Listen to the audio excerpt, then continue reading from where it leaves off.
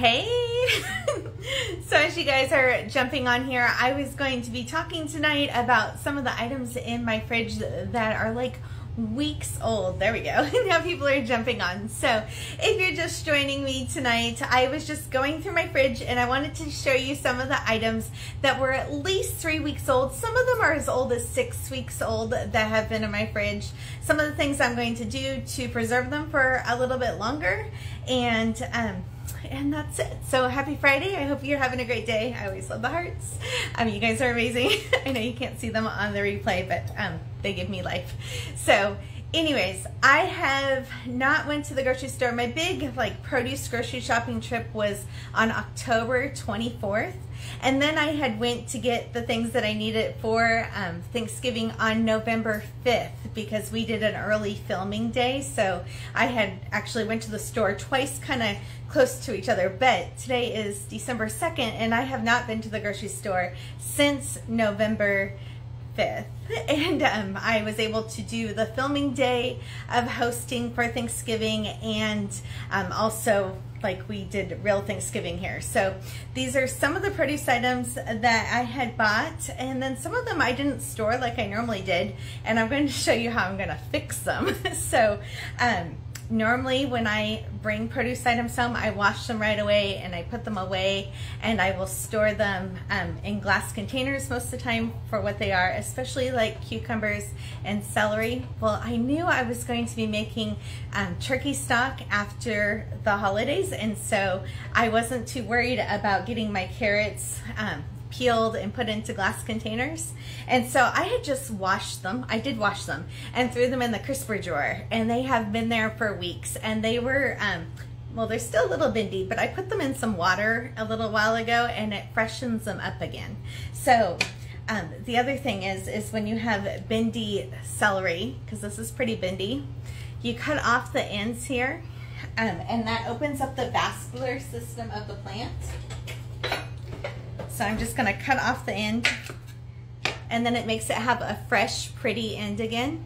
And when you put that in filtered water, it will suck up the water. You don't want to do it in your tap water that has chlorine in it. So filtered water, whatever water you would drink, and it will go into the plant and it will stiffen it up again. So if you have wilty celery, you can totally just put the ends in water, just like you would for this. Just put the ends in water. The whole thing doesn't need to go in there, and it will firm it back up. So you can do that with carrots and celery.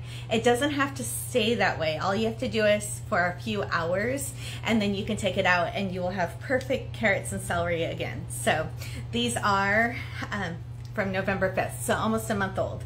So normally I would cut them right away when I get them, and I normally keep them in sticks. And then I put them in glass Pyrex containers with no water, and celery and carrots will stay fresh 3 to 4 weeks. But this time I just washed them and I had thrown them in my crisper drawer. We had a family member pass away, and so it kind of had just sucked some of our energy out, and we didn't know that was going to happen. So our November had kind of changed plans a little bit. But so when I had purchased these, I thought I would be doing the stock like the day after Thanksgiving, and I still haven't done it. So what I'm going to do, because I actually have a big container, I'll show you, a big container, because I had bought a whole bunch of celery and carrots, and I'm letting those refresh. I'm not making stock this weekend either. I'm going to cut these up and cut this end off, and if the other end, there's a couple that the other ends look really sad. I'll show you. It's a little bit, I don't know, I don't really like when it gets dark like that. And so I will chop that off too, and the other end, and we'll give those to the chickens. And then I'm going to dry these and put them in gallon-sized bags and put them in the freezer. So when I do get around to making stock, because I put the turkey carcass in the freezer after Thanksgiving, then I'll have these all ready and I'm not wasting any of this. And even from the freezer, I can still chop these up smaller, and I was able to get some of those out of the freezer that I had and use them for the turkey pot pie that I made for another recipe. So I always have celery and carrots and onions on hand. Sometimes they're frozen, sometimes they're not, but I always have those available to cook, but sometimes they're in the freezer. Spinach is another one that I'll wash, and if I have too much, I'll just throw it in the freezer. But it's really important to trim off that dead end of the celery, and then you'll get a new fresh end. So I'm going to scroll up. I saw a couple of people asking questions. Somebody asked about cucumbers and pineapple. So cucumbers is another one that's super important. When you bring it home, you get it out of the plastic. I always buy English cucumbers, so they're always in that plastic. I wash it when I bring it home, and then I put it in the crisper drawer. So I normally have, talking too fast, I need to take a breath.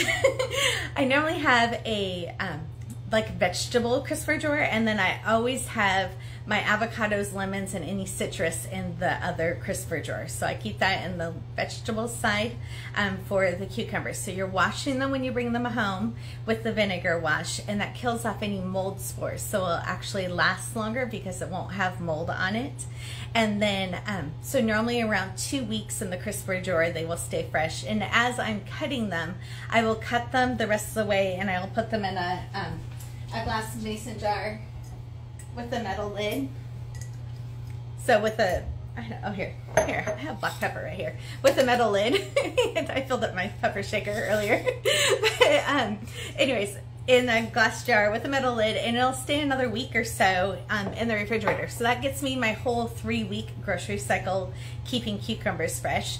If you keep the skins on them, they will last, well, if you take the skins off, it'll be about 5 to 7 days that they stay fresh. If you keep the skins on them, they will last like 7 to 10 days. So cucumbers for your whole 3-week grocery shopping cycle right there. Somebody was asking about pineapples. Pineapple is one for sure when I bring it home, I wash. In the winter, you don't have to worry about it as much, but in the summertime, oh my gosh, they are the worst for fruit flies. So when I bring it home, I make sure that I dunk it into a big pot. Normally this pot that I just showed you a second ago, but I dump it crown side down first and let it sit for like 5 minutes, trying to kill anything that's in that crown. And then I flip it over and I wash it the other way, so while it's still whole. And then sometimes I'll leave it out on my counter until I'm ready to cut it, and then if it's like within the first week or so, and then I'll put it in the refrigerator. After that, normally in a glass container, and then so those will normally last about 2.5 to 3 weeks, depending on what the harvest season is and how ripe they were when you got them. And they're a great one to throw in the freezer. When after you've sliced them, you can throw them into the freezer, and then you can use those for smoothies or pulling them out for pizzas or different recipes, so you don't have to throw them away if you don't eat it all. Let me scroll and see if there's any more questions.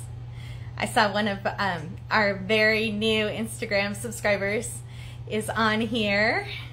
I try not to say names unless I get super excited, and then sometimes I do. But anyways, if you guys don't know, we have an Instagram subscription, and so they always get like a heads up that I'm gonna go live, because you never know when I'm gonna do it. And they also get a call with me once a month that we get to actually see each other's faces, and they can ask me questions, and we do that once a month. And then they're a part of a private Facebook group also. So those are some of the benefits of being an Instagram subscriber, and I answer all their questions all the time. And I see one of my elementary school friends on here too. So you know who you are. But anyways, I wanted to go through some of these things that I showed this morning on Clutterbug. So if you guys don't know who Cass is from Clutterbug, I've owned a housekeeping company for 15 years, and I've been following her for years. She does all these, like, you have 4 different types of being an organized person, and so I'm always telling people, you need to go take the Clutterbug quiz and see what kind of organization you are. So, I mean, obviously I like to see my things and I like things that are pretty and those kind of things. But anyways, so Cass on Clutterbug, she has like 700,000 followers on YouTube. I was on her podcast today. That was super exciting. So that happened this morning. It's going to it was recorded this morning, and then it will get up on her podcast, which we'll share on Monday. And then this afternoon we found out that our local newspaper, like the big local newspaper, is going to be in my kitchen on Wednesday. So TNT is going to be here in my kitchen on Wednesday. So I'm super excited about that.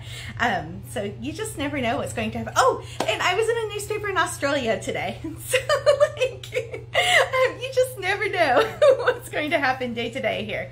Anyways, all right, let me show you some of this other stuff that I have here. So this lettuce is actually from October, and it's one of those funny things. I'm like, no, don't eat the lettuce. Like, we do that here, you know, because I'm like, oh, I want to show it as an example for whatever. So this is actually from October 24th.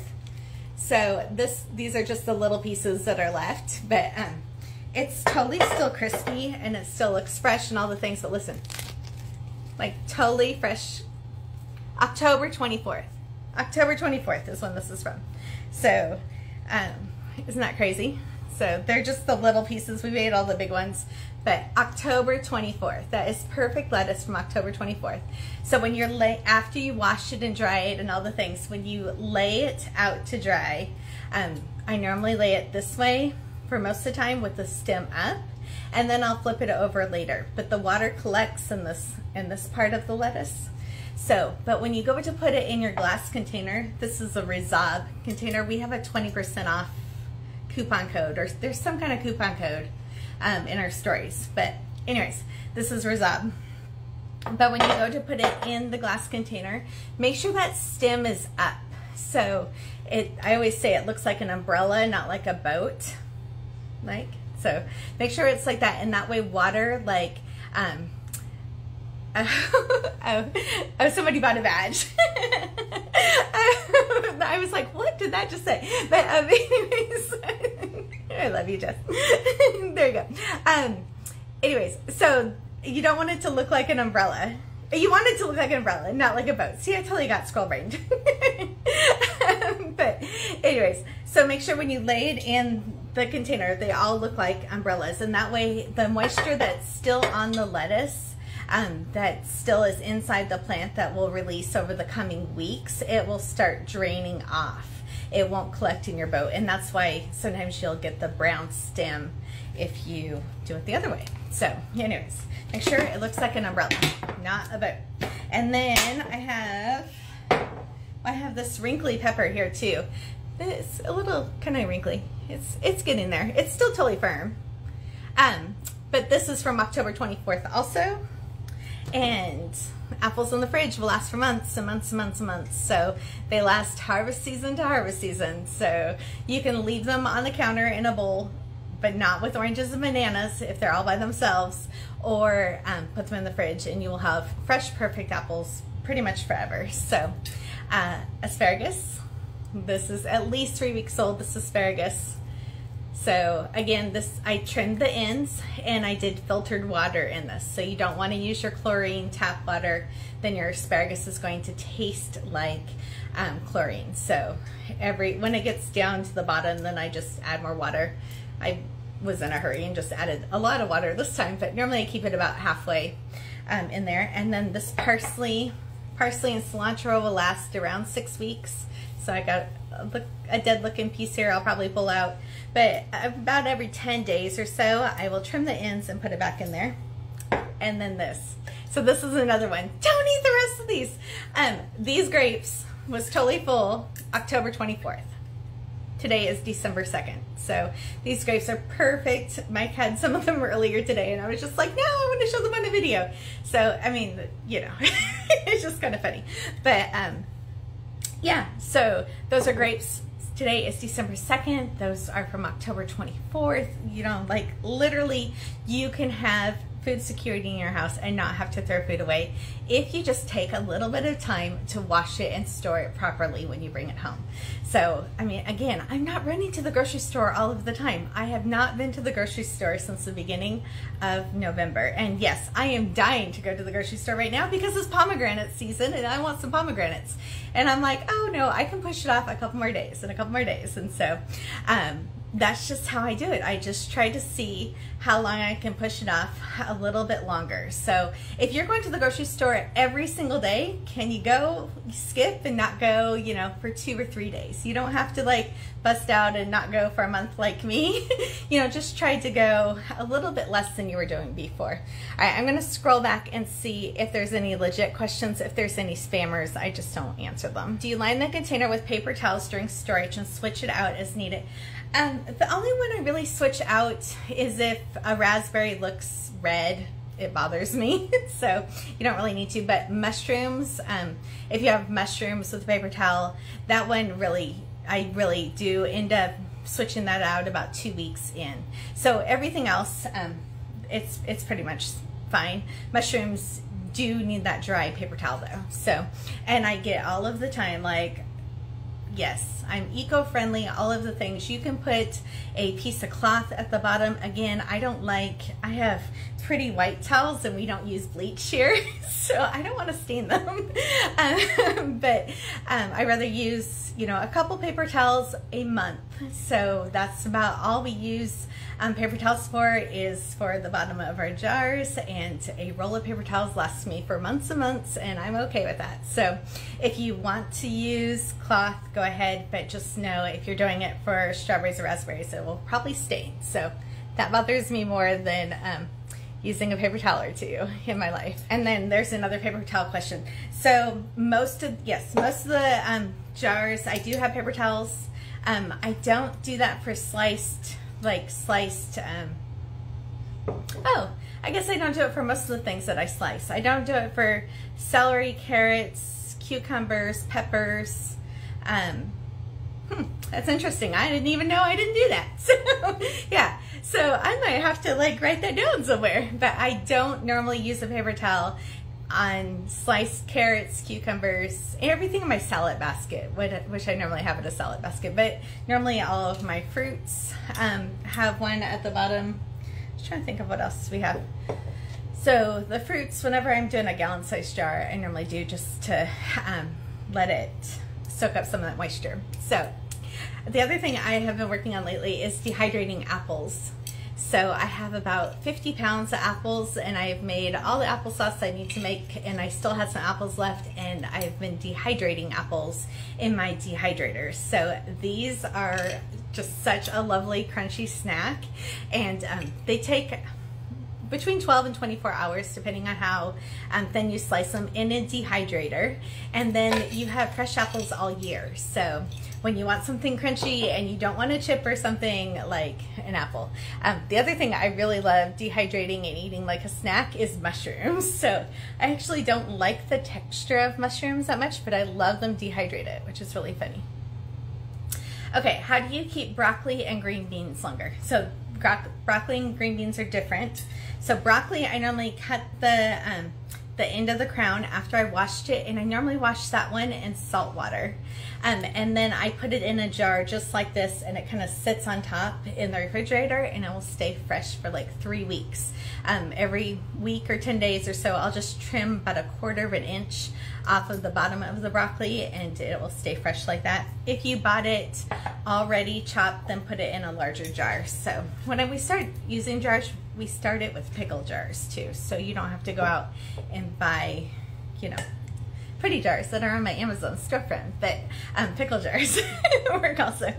And then green beans, I normally only soak those for 1 minute, not 2 minutes. So only 1 minute. Let those dry out just like I do on washing days, and then I store those in normally a flat glass container, Pyrex container with the snap lids, with the paper towel at the bottom of those, and those should last a couple weeks also. So getting them out of the plastic grocery bag, if you don't have like the pretty little mesh bags that are on our storefront, but getting them out of the plastic bags and washing them kills off the mold spores, and just getting them out of the plastic is better always. It's just better. So I just kind of wanted to show you, you know, like, oh, somebody's asking more about the broccoli. Broccoli has water in the jar. Yep. Yeah, so filtered water at the bottom. So just like a plant. So you want to think about it's going to soak up the water into the plant. We use our 𝘉𝘰𝘸 water, but any filtered water, if you're using chlorine tap water, it will kill the plant. So I don't normally drink that kind of water, and so there you go. We have chlorine in our water. Is that bad for washing the veggies? For washing the veggies, it's okay. Like, I totally use the tap water for washing, but not when I'm doing something that I want it to suck up into the plants, because then it will taste like that. Kind of like those baby bullet carrots. They taste like chlorine because they're soaked in chlorine. So that's why they turn gray too. That's why I buy big carrots. I can't scroll and talk at the same time. Or my scroll brain gets like, we had like 6 inches of snow yesterday, so it's been kind of fun here. It looks like a winter wonderland, and it's been nice not having to leave the house and to have food security in our house. Even though we haven't been to the grocery store in a month, we have plenty of fresh items. Somebody was asking me about something behind me. That's my Instapot.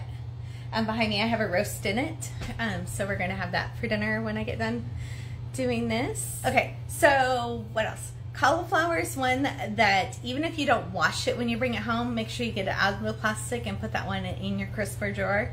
I had somebody recently like, oh, my zucchini isn't lasting very long, and we were talking, and they had their zucchini and their citrus together and their grapefruit together, and it was killing off each other. So make sure you keep your citrus together with avocados and then your other vegetables in another drawer. So anyways, I hope that you have learned something and you have a little bit of inspiration of using those produce items that are in your fridge and not having to run to the grocery store all of the time.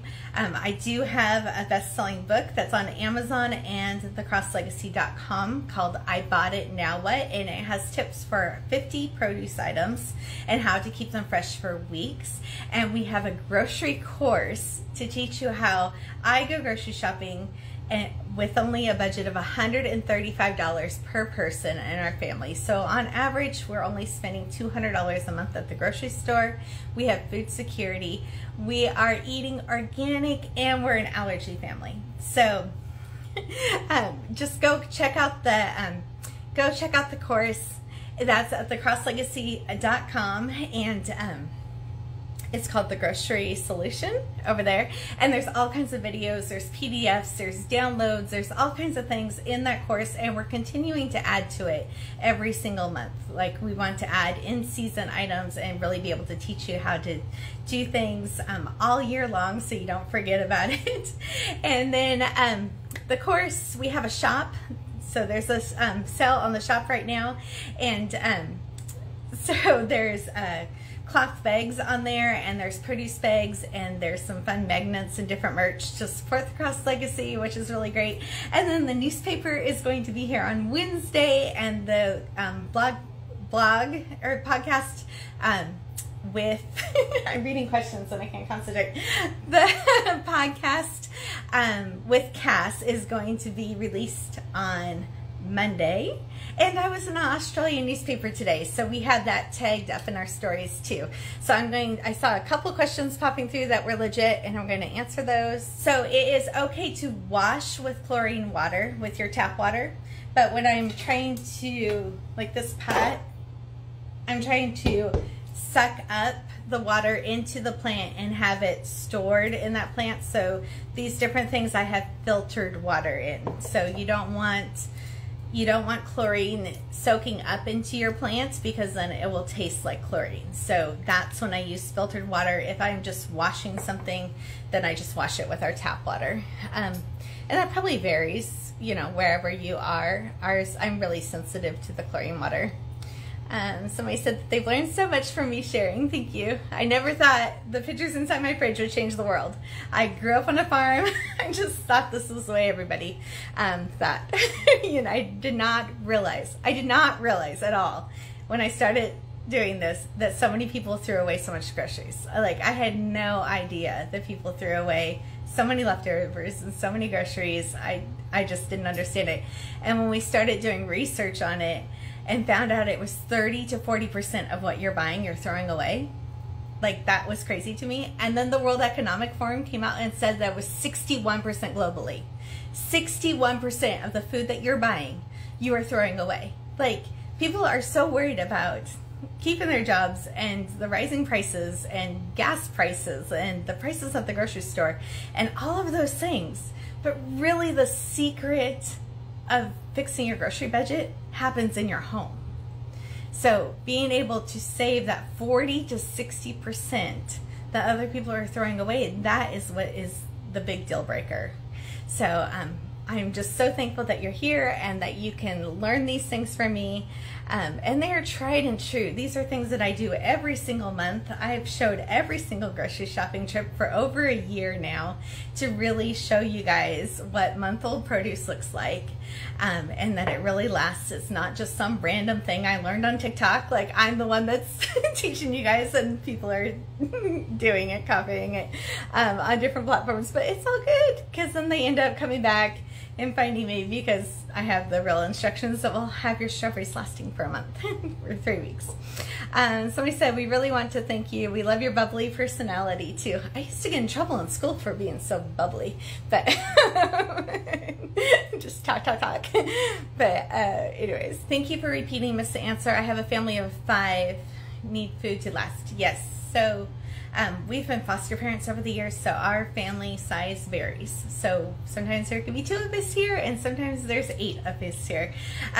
So I know how to cook for a large family, and you know, sometimes when it's just Mike and I here, it's actually super harder to keep food fresh longer, and you're not going through those leftovers as quick and all of those things. So yeah, so we have done, you know, big, small families, all the things in between. I love all the hearts. I do answer every single DM that comes that is appropriate. So if you are on here and you are truly wanting to learn how to save money on groceries, I spend on average about 4 hours a day answering questions to followers. So if they're not spammers, I just delete those. But if you are truly here and have a question and want to learn more, like, I answer every single question on Instagram.